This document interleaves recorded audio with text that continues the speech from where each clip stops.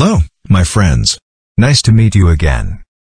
There is a cube whose side length is 1. 4 identical cubes can be placed under the cube as shown in the figure.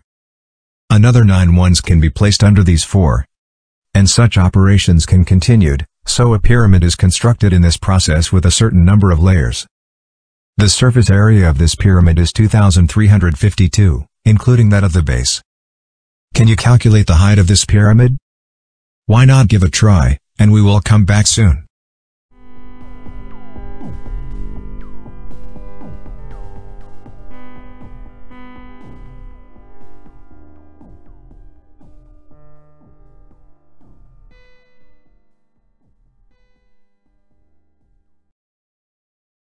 Since the side length of the cube is 1, the height of the pyramid is equal to the number of its layers.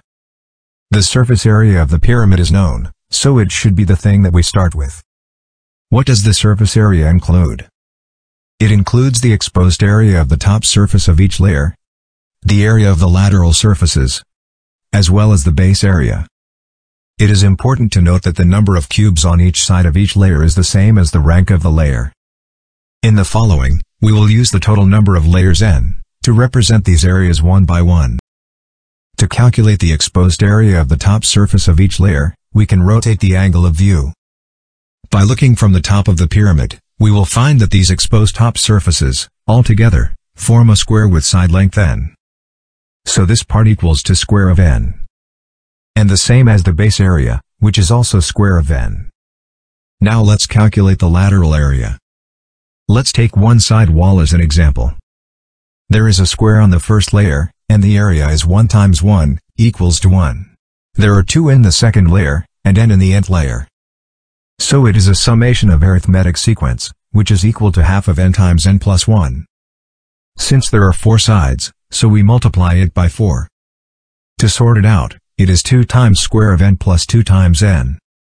So the entire surface area is equal to 4 times square of n plus 2 times n, which is known to be 2,352. The rest becomes a pure problem of solving a quadratic equation in one variable.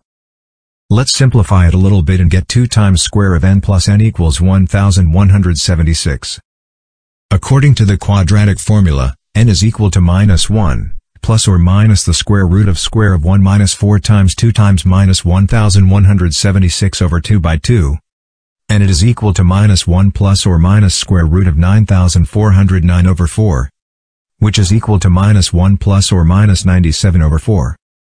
The height of the pyramid must be positive, so the answer is 24. Thank you for watching, and see you next time.